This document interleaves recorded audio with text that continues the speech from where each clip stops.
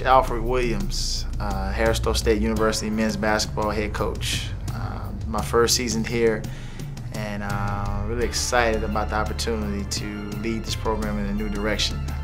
With the addition of Dr. Womack and our athletic director, Jamal Mayo, we are excited about the direction and the environment that is now upon us. And so we're trying to do our jobs to get ready and get our guys ready for the upcoming season.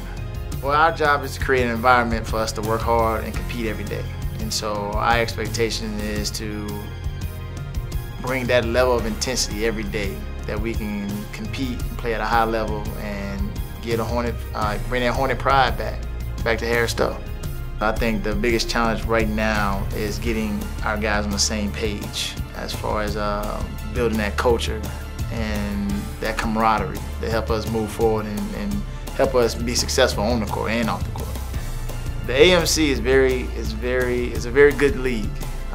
You know, you have powerhouse like Columbia, Freed Hardeman. You know, you have new coaches in the AMC and also new teams. So it's going to be very competitive from top to bottom this year. Probably one of the better seasons as a conference they had in a long time. Our brand of basketball that we're going to play is going to be very exciting. We're going to get up and down.